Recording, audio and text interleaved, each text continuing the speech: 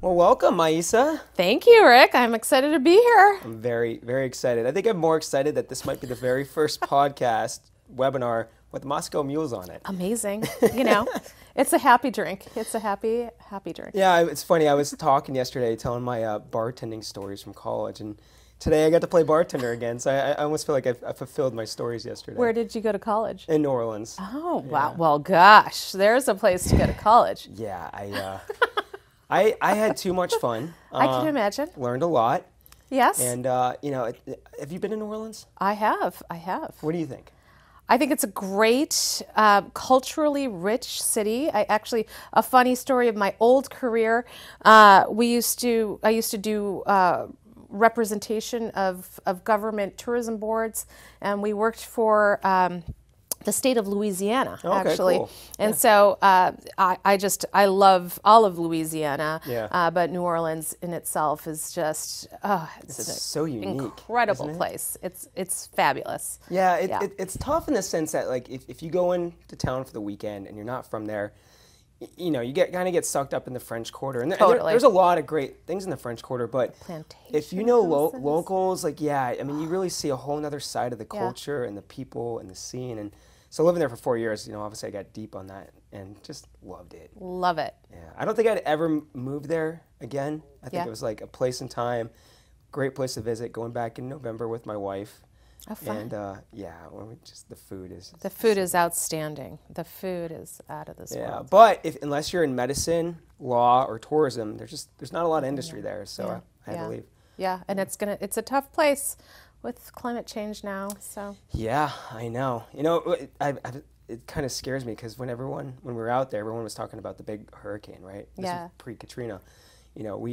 We don't know. If we know it's going to happen, we just don't know when. And then I come out here and I hear the same stuff with the earthquakes. And I'm like, I don't know. I just bought a bunch of wine. I was just in wine country, and I was putting all these bottles up, and they're expensive bottles, and I'm thinking to myself, I should probably move them down a little bit because I'm going to get in trouble. But yes, I hear you, and now I think I'm going to go back to my house and put them down a bit lower. Yeah, I think that's a good idea. Love it. So, but you're not originally from California. I am not. My family's from Argentina.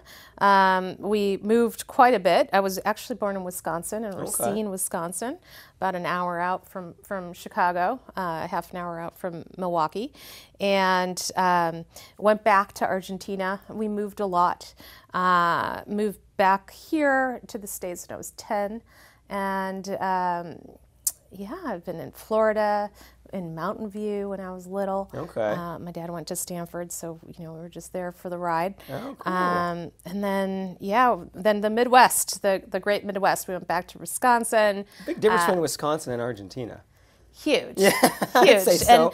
And when you're a fourth grader coming back, it's tough, right?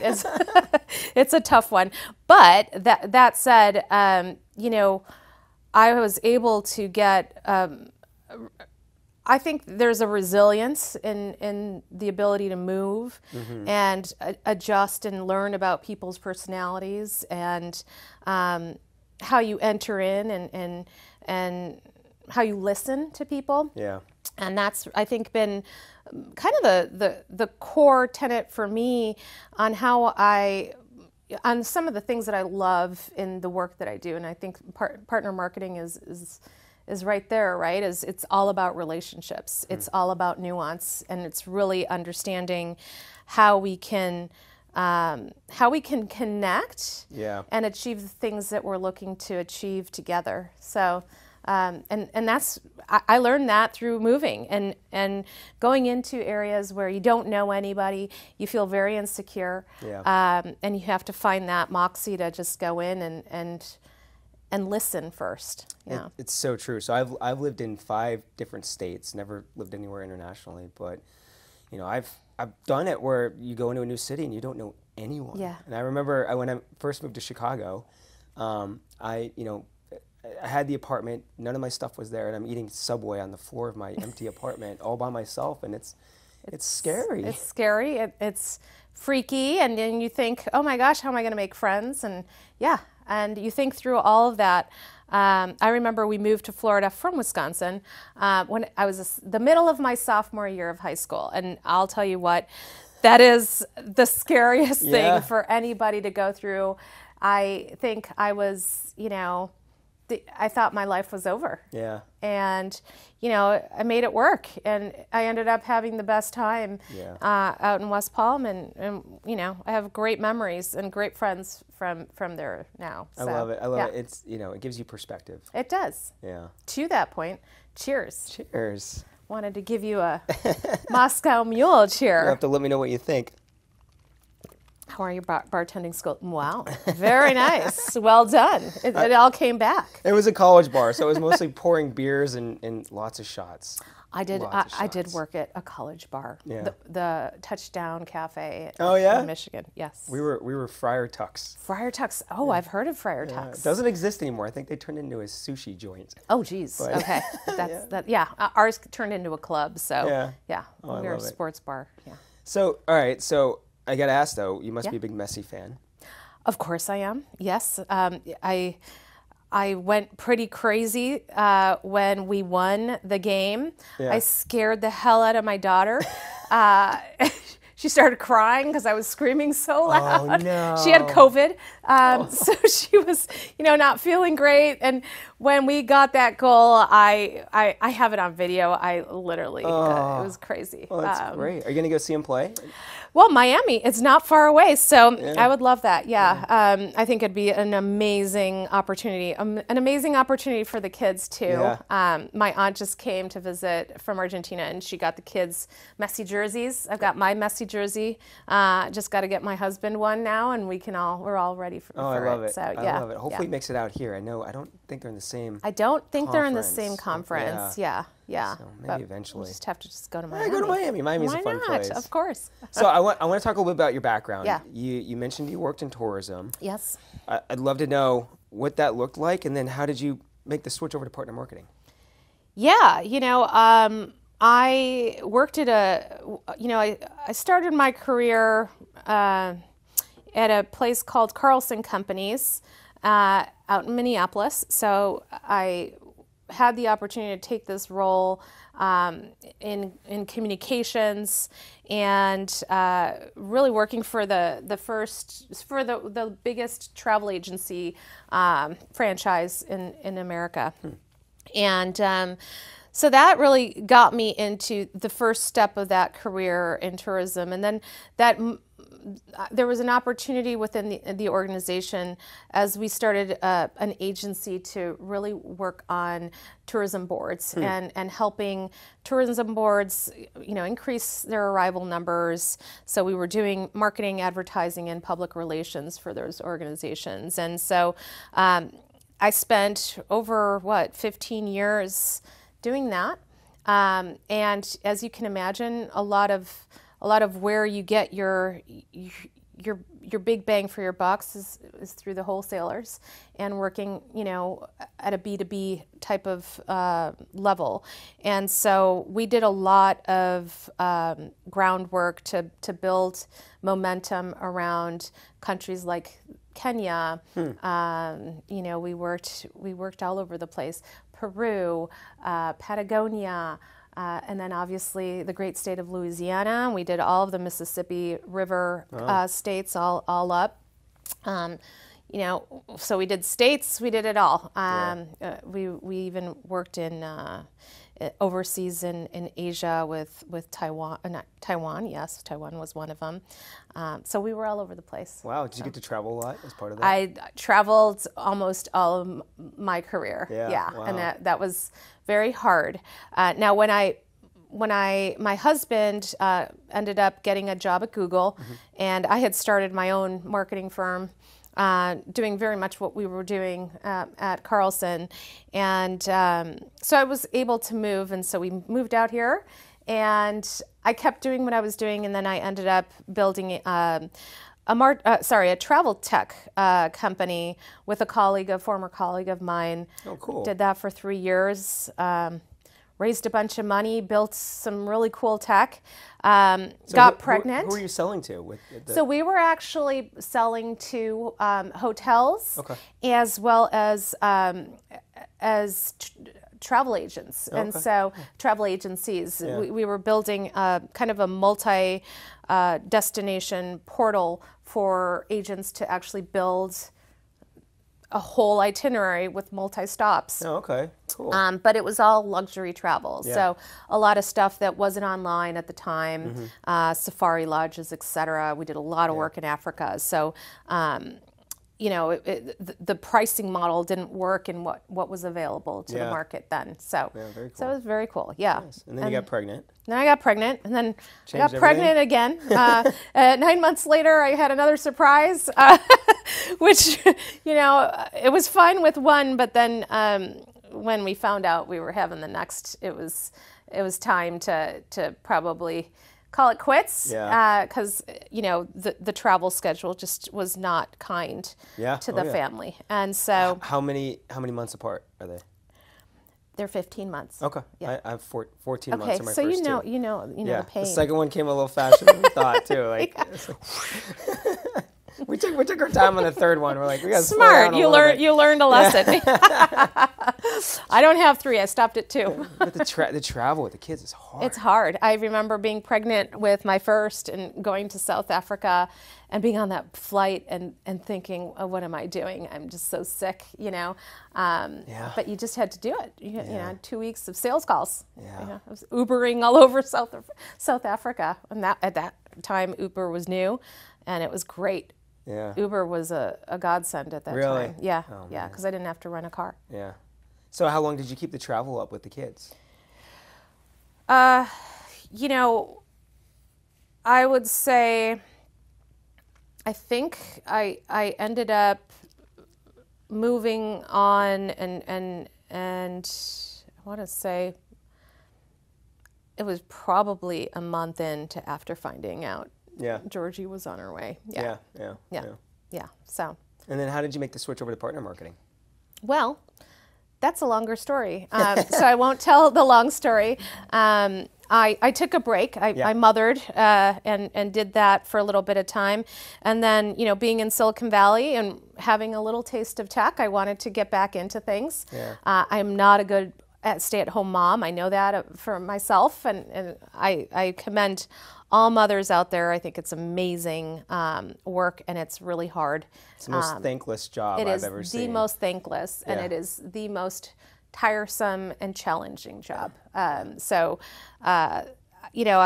realized I was not fit for it. So I started to search, and I had a very humbling experience, of going from growing in one career to now just trying to find my way through tech. Yeah. And so it took a long time, about 9 months of searching and trying to find the right fit. And then one day, I got a bunch of job offers that were good, right? That I was after, and I had to make a decision, and ServiceNow was one of them. And at that time, the role was for an account-based marketing person to help with their global integrated campaigns team build out a bit of an infrastructure around our CSM product, our customer service management product. So, and not partner marketing focused. It was not partner marketing. It was like mass marketing. Yeah. But trying to provide an ABM light scenario to that. And so I did that for about 6 months until I got I took a role within the ABM team to do one-to-one marketing with our biggest customers or potential customers, so that we could land those deals. Nice. That was awesome because 4 years straight I got to work on teams that landed the biggest deals of the organization. Yeah. Learned a lot about the business and learned a lot about deal making. And then also got exposed to Accenture and Deloitte, who were some of those accounts, and so you were targeting those accounts. We were targeting those accounts. Yeah. So that was what we call an on now customer. So the Accenture on now, Deloitte on now, and that's when I got a little taste and flavor for what the partner environment really was about and how challenging it is, but also how fruitful it can be. So I started knocking on the door of the VP of partner marketing, and I kept knocking and I kept knocking, and she kept saying, I don't have any headcount. I don't have any headcount. And one day I saw plans for the following year, and I saw a head count, and I knocked on the door, and I went for a role, and that was to help out with the Deloitte account and become the partner marketer for Deloitte. Cool. And that's really how it all started. Wow. Yeah. And just looking at your LinkedIn, it's been an upward progression for you on the partner side. It has, luckily, yeah. Yeah, well, what advice do you have for people that are find themselves right now knocking on the door, and they want to progress and they want to move up? What advice do you have for them? Don't give up. Yeah. You're going to fall flat on your face.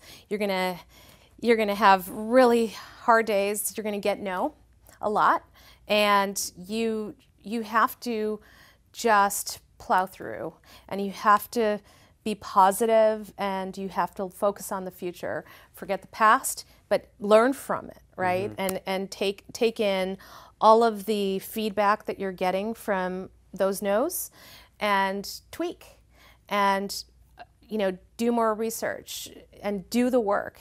Yeah. I think being humble and doing the work and being patient. I've always been of the belief of things happen when they need to happen. The right opportunities come, and those bad opportunities or the wrong opportunities don't happen because it's not a right fit. Yeah. And you can find moments of desperation when you're down. And I know a lot of people right now are having really tough times. They're either just getting laid off, they've been laid off and they're still looking, or they're potentially going to be getting laid off. Yeah. And my recommendation is to plan, to network, to work any and every area of your friend system and people that you have worked with, mentored, or have been a mentee of. Use those resources. Yeah.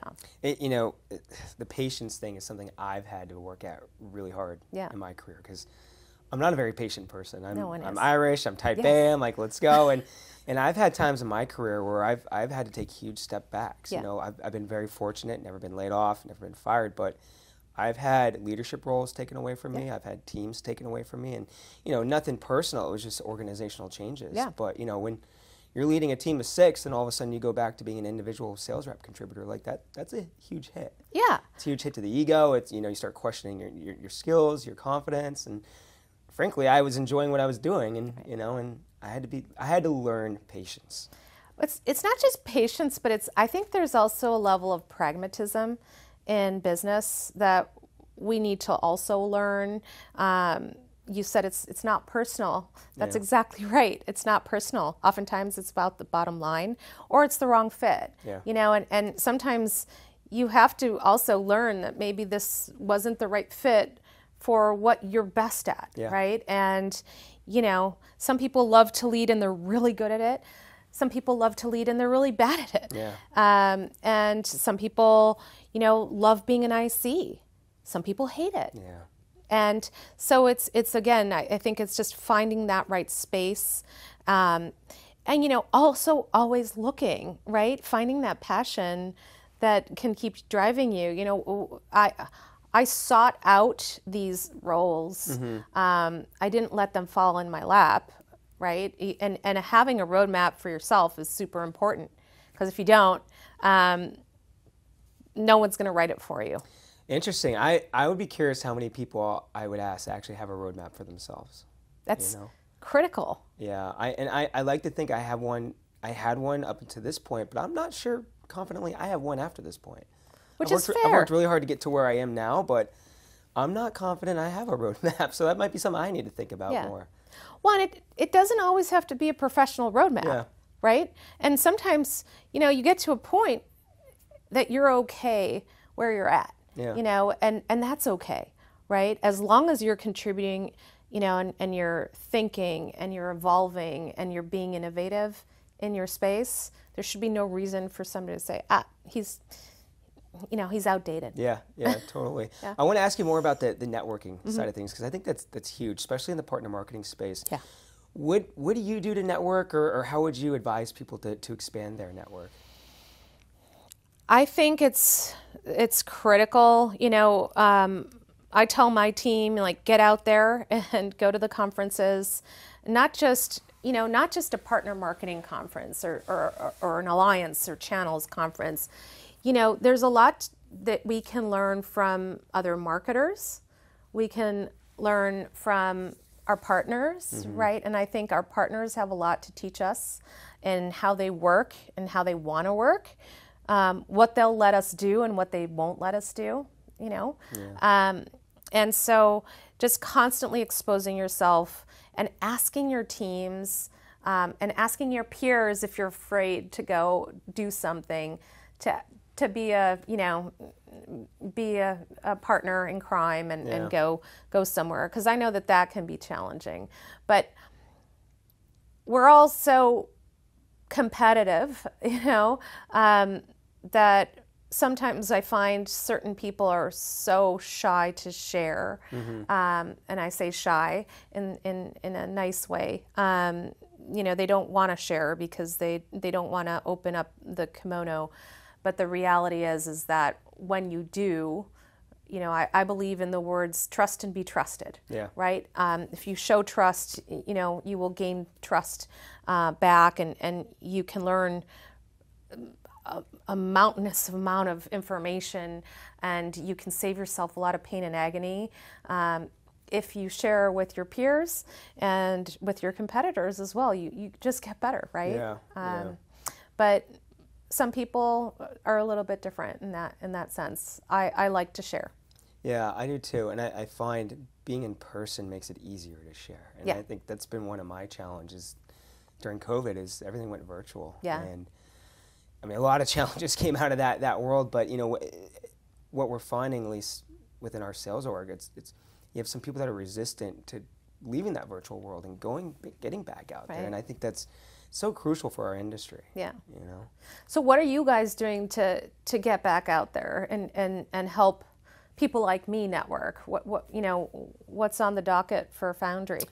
Well, we've been doing these biannual partner marketing executive dinners, the one you attended, and that's been a huge hit for us, because you know we had one lady attend, and she gave me some feedback afterwards, in that she thought it was going to be a vendor event. Right, you show up at a dinner, we do a presentation, it's kind of soft pitching, and it's pure, you know, networking. And she's like, it was not that at all. It was a 100% pure event, which is what we wanted. We wanted to be the facilitator of a very valuable networking dinner, and I thought it was, you know, a lot of fun in terms of just getting people together. We even had competitors there, big cloud competitors, and you know, no one's sharing secrets, but like what's working, what's not working in the industry. And so, you know, we did one in Boston, we're doing one in San Francisco. That's great. We're going to hopefully do one in London this year. And excellent. Then maybe we'll add Singapore next year. So, you know, but those are just points in time. And, you know, my thought with this podcast is like, let's do that more of an evergreen model. Let's every other week sit down with someone like yourself and share advice and, you know, talk about careers and what's working and not working. And my thought with this podcast was it has to be in person. Yeah. Don't want to do virtual. I won't be as good. I won't share as much. I don't think people will share as much. No, you're right. You're right. And you know, it's funny because our VP of the partner side of the house, of the partner ecosystem, Erica Vellini, talks a lot about intimacy and creating intimacy with our partners. And I do think that those in-person opportunities are so critical, right? Because again, the trust and be trusted, that allows that opportunity to shine, right? You share things that you normally wouldn't with people over Zoom or wherever. Yeah, I think that's huge on the partner side too, because you know you guys are in it to win it together, right? And if you don't have that trust, it's going to be really hard to work together. 100%. So tell me more about your current role at ServiceNow. Sure, yeah. So, Last year we went through a massive evolution with our partner marketing team. A lot of people say we're in our teenage phase. I would say we're in our post-toddler phase. I think we still have a long way to go. Growing pretty fast to be post-toddler. But. Well, when I say post-toddler, it's specifically for the partner, ecosystem and the partner marketing ecosystem. When I say we were lean and mean, 5 years ago, I think there were just like 3 people on the team. Wow. I want to say that that's true. I'm pretty sure that might be one extra. There was maybe just 2 people. Wow. Yeah. So we have grown, even though we are still tiny and we're still learning.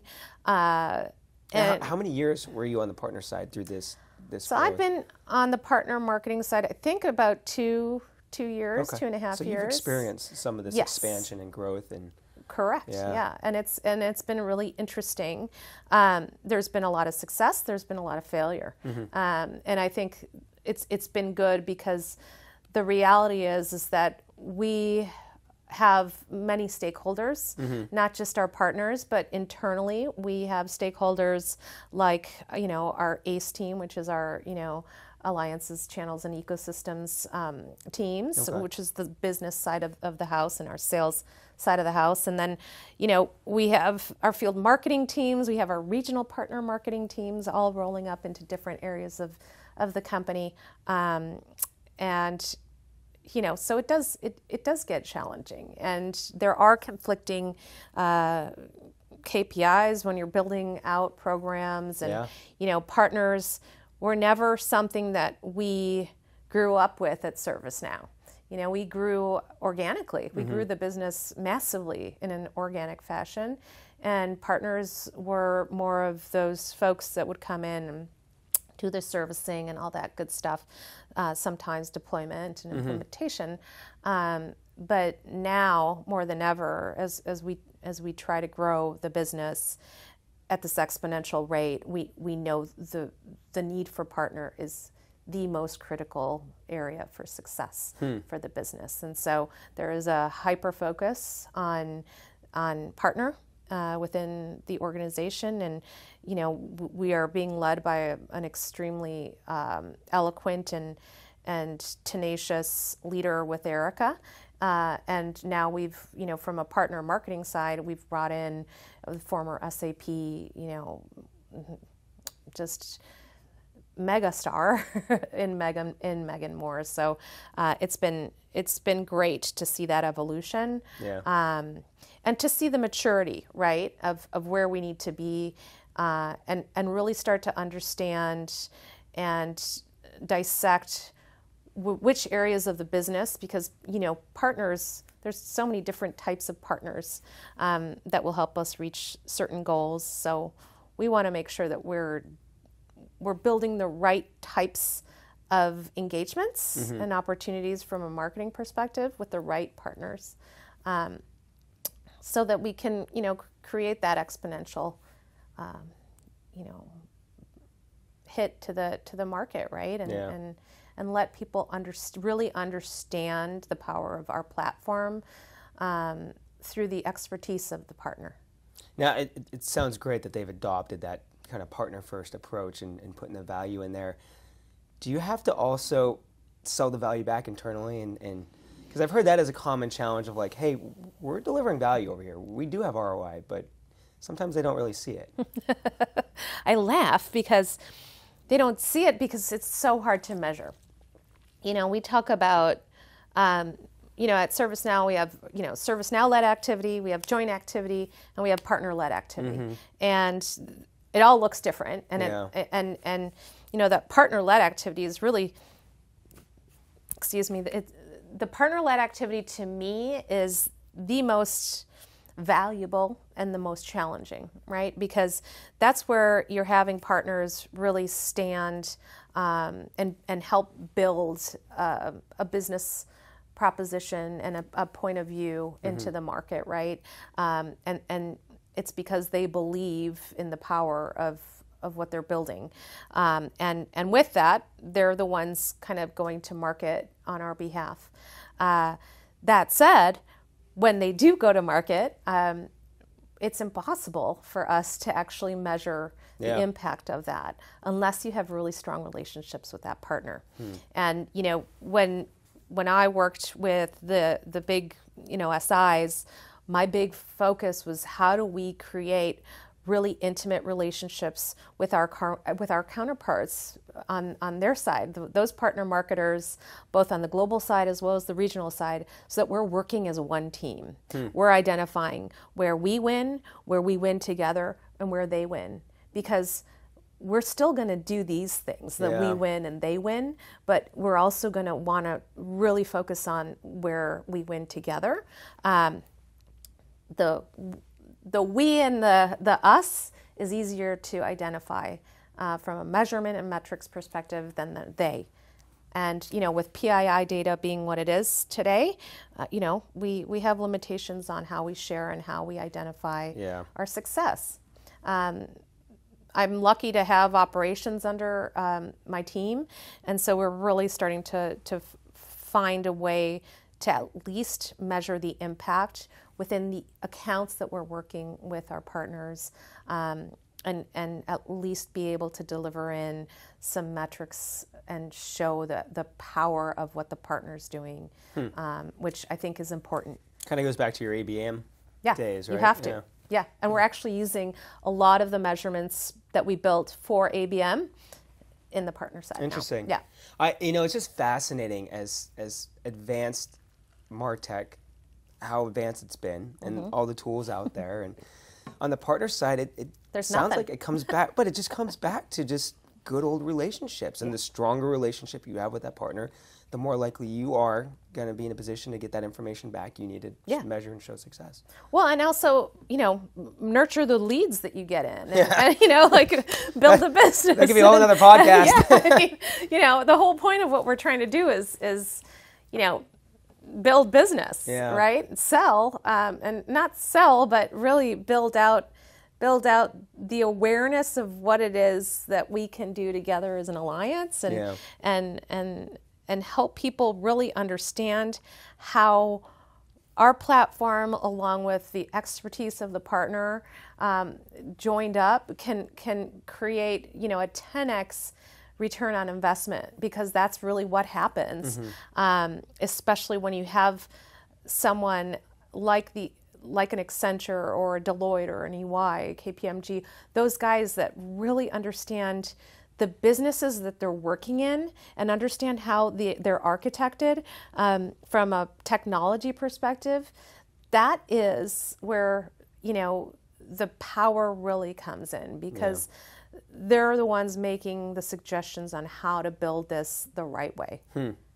And obviously you spend a lot of time fostering those relationships, but you mentioned all these stakeholders internally, right? Whether it's probably field or sales. Do you have to spend a lot of your time there fostering those relationships and getting buy-in? And so you got to juggle a lot of partners internally and externally.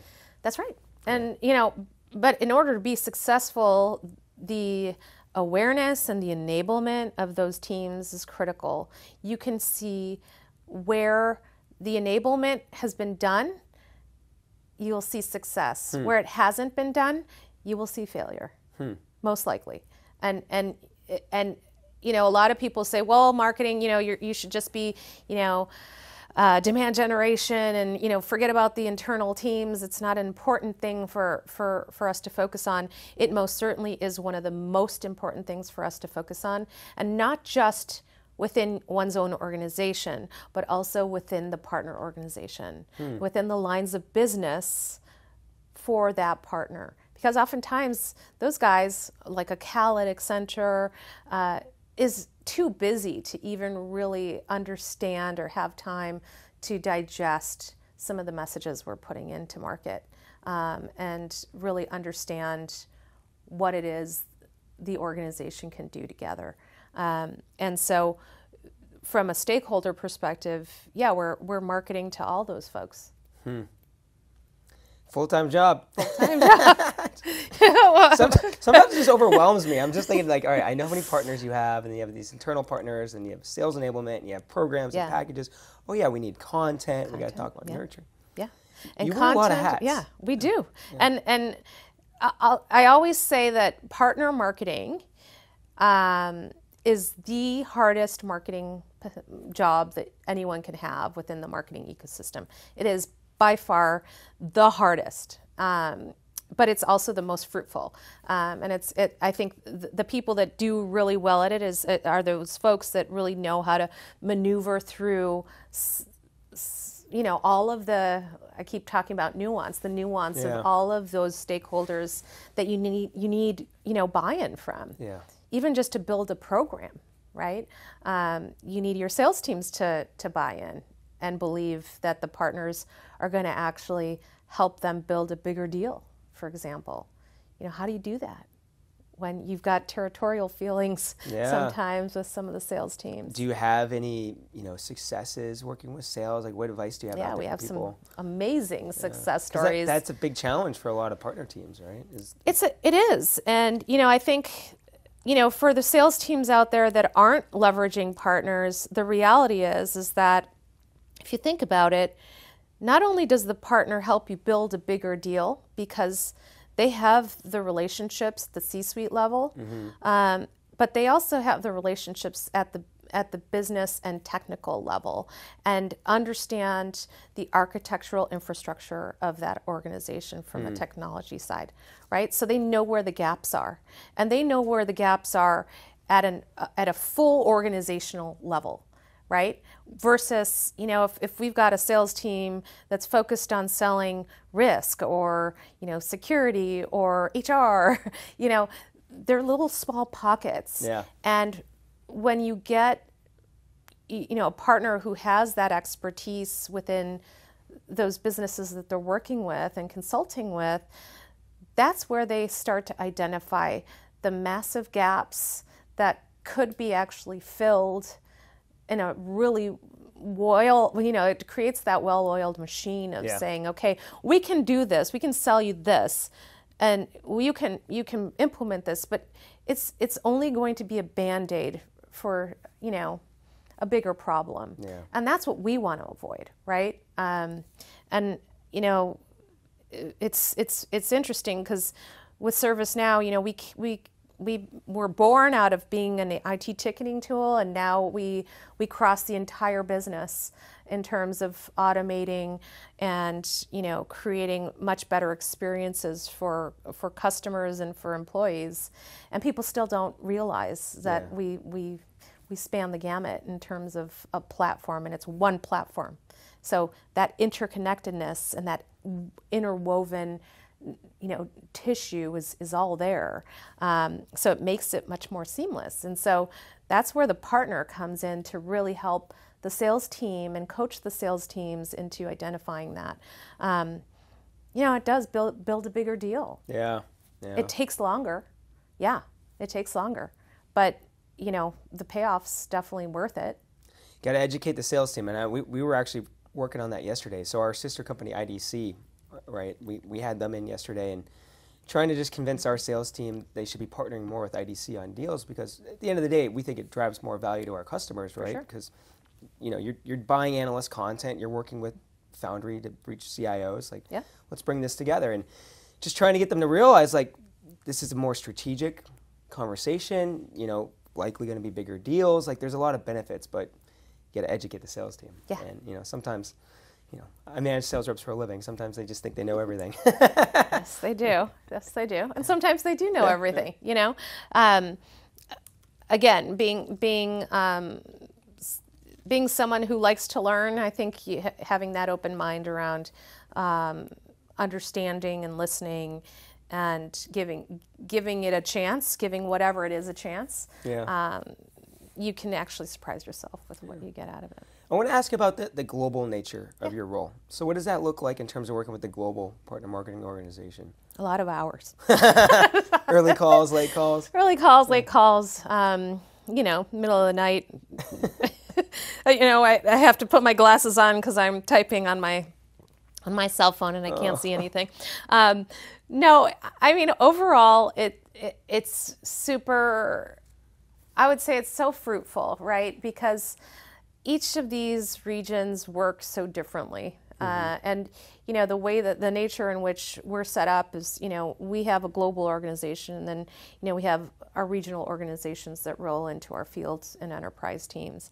And so that is also a bit of a handshake and a negotiation. We need to negotiate with them to help us activate.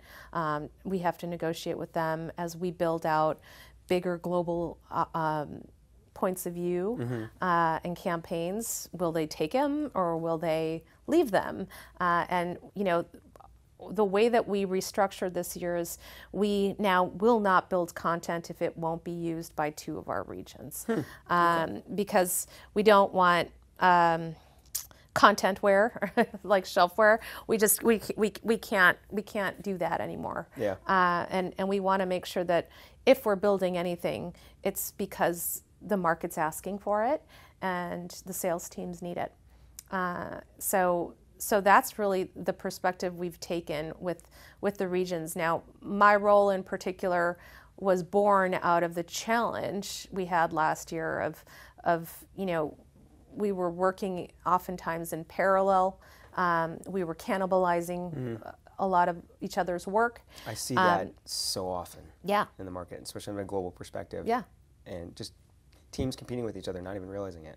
Well, and it's insane to think about how much money and investment goes in when people are doing that, right? Yeah. You think, what are we doing? Wait, you did that? You did that? Yeah, right? No, wait, I had a call just yesterday where 3 people did the same thing. And I kind of looked up and rolled my eyes and said, all right, back to the... Well, that's why you're here. You're helping put it to an end, right? Trying, yeah. And it's hard. And in such a large organization, within large enterprises, you have all these different pockets of people trying to do the right thing, right? The thing is,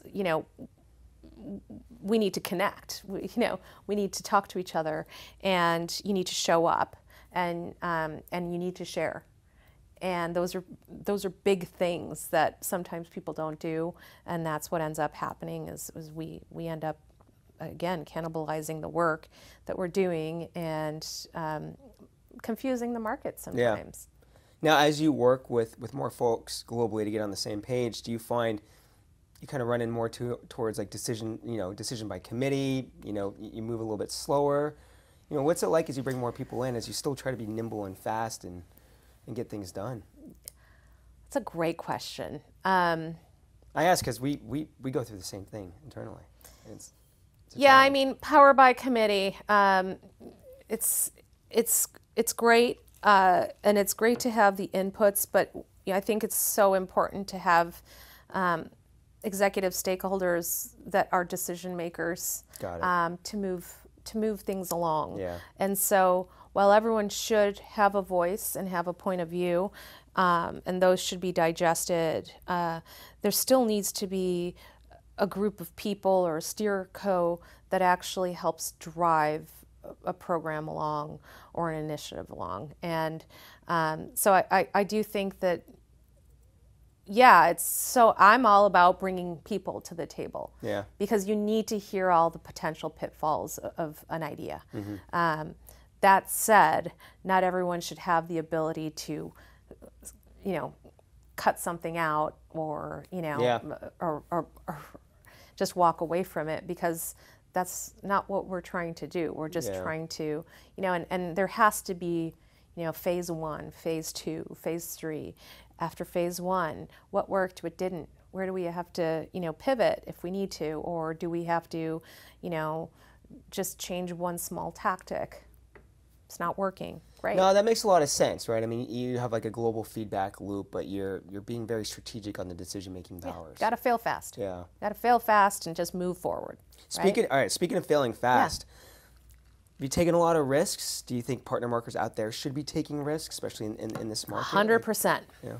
I am for me, calculated risk is exactly where we need to all be headed for success. If you want to try anything new, if you're risk averse, you're never gonna surprise people. Yeah. You're never gonna wow people, and I think the whole point of what we do as marketers is to leave an impact, right? and leave a positive impact that allows people to understand better what it is you're doing, right? What the company is doing or the alliance is doing, and how it can help them, right, as a customer. And so if you don't take risks, if you don't put new things in market, if you take yourself too seriously, that's another one. We like to have fun. We like to have a lot of fun. You're just another boring white paper, I'll say, you know. And we don't want to be a boring white paper. I love it. I should title this podcast "Don't Be a Boring White Paper." Don't be a boring white paper. Well, welcome to my risk. This is me taking a risk with this podcast. I love it. A little nervous, No, don't be nervous. This is awesome. We'll see how people listen to it. I love it. I got to give you guys the credit. I mean, getting great guests like you on the shows really helped. And what's baffled me is just the excitement I've got from the guests of just bringing in other guests. Yeah. Right. So I did one yesterday, and he's looping in a colleague from another company, and he's like, "You got to be on this show." So. Yes. Maybe people actually like it. I'm happy to provide some recommendations. Yeah, absolutely. I mean, listen, the more, like I said, the more we share, the more we learn from each other, and the more we evolve, right? We have to just get to the point where we are giving ourselves the opportunity to better what we do and provide more transparency around how we are winning in the market. And, the impact that a partner can provide is it's not visible today in a lot of ways. So thinking about evolving, coming out of this year, looking at next year, what excites you most about next year? And that could be technologies, strategies, things in the market, events. I'll kind of leave it up to you. Yeah, I mean, first things first, we've been doing a ton of work. There's a fabulous person on my team, Sharon Okwa, who is just a bulldog around operations, and she is really starting to build our ability to actually see a lot of the partner-led activity. And so I'm really excited to see what that looks like, and provide that visibility to our C-suite so that they really understand the investment within partner marketing itself, that tiny investment, and what that actually results in from the ability not only to close deals but actually to renew, to keep the customers happy, to keep them up to date on their upgrades, right? I want to be able to show all that information. So that's one. And I think, next year there's going to be a heavy focus around, creating stronger trust with our customers, our partners, and, our teams, right? And bringing those three groups together, and in different ways, and I'm excited to see how that kind of starts to evolve. Can that happen in a virtual world? Like, does it? And the reason why I ask that is because I know a lot of partner marketing organizations have T&E cut right now, and people can't go see partners and can't fly out and go to conferences. And I think a little of it's coming back, but I mean, I see it tight at a lot of companies. It's tight. And it's tight on the partner side. Yeah. I mean, we've had some of our top partners last year not be able to go, not get everybody to our knowledge, which is our big annual event. Yeah. And, and this is a company that's spending a ton of money with us, and they can't get people to actually be there. So listen, can we do it? Sure we can. Is it going to result in the same type of experience that we're having now? Yeah. No. Will it be as memorable? No. Yeah. So, one of the things that we're trying to do is how do we localize a lot of the activity that we're trying to drive and be more strategic around identifying those pockets of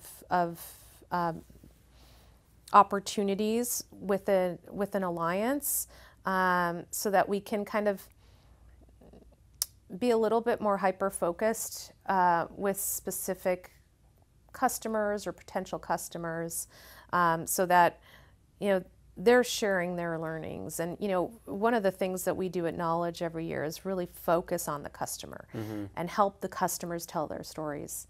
And we're trying to do the very same thing with our partner set. And you probably know this, it's almost impossible sometimes, especially depending on some of those topics. Yeah. Bringing people into a room to share how they did something isn't always easy. Right. Yeah.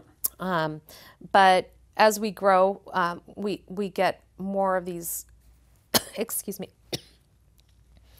we get more of these organizations that are actually more willing and asking us to tell their story, because they're such powerful stories. So that's, I think, where I'm excited for us to head. We're also, really refining a PMO model, a PDF model, getting better at our PMC so that we can really leverage that partner-led motion. So yeah, there's a lot that I think I'm looking forward to next year. A lot of activity, and we're going to be growing within the organization. Thank you, Jesus. So we're excited about that. We're hiring right now. That's great. Yeah, and we've managed to get more funding too. So we finally, I think, got the ear of the C-suite to pay attention to this small side of the business. Yeah.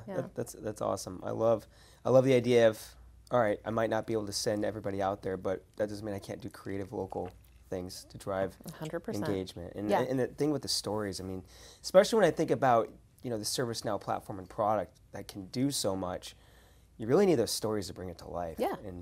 But it can be a challenge to get customers to tell those stories. But. Well, and that's where the enablement, I think, especially with the field teams, right? Like, I think people still, marketers all up.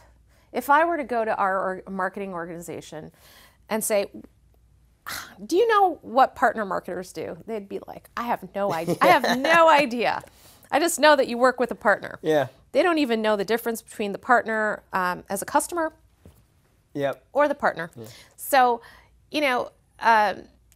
that enablement, especially in the areas where we're trying to grow with specific partners, is so critical to help the marketers learn how to work with a partner, market with a partner, and engage on events and things like that. I think that's going to help us expand our power just tenfold. That's great. Yeah. That's great. Well, Maisa, as we wrap up, same question for you that I ask everybody. What is one piece of advice that you'd leave for partner marketers out there? Oh, I forgot you asked me this question before. I would say the one piece of advice is to always be listening and to always ask questions and to assess where the opportunities really are. A lot of people have great ideas, but really identifying where the business is and where we should be putting our marketing dollars isn't always the same as where the business is building with the partner, right? And so I think partner marketing, you said you were getting dizzy with how much work we have.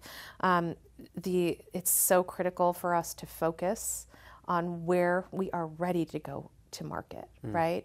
Otherwise, don't spend the money and, don't spend the cycles. Yeah, well, I think we can always be listening more and asking more questions, so I love that. Yeah, so focus. Well, thank you so much for coming on. Rick, this is a pleasure. Thank you for the opportunity. I'm having a great time with your Moscow meal.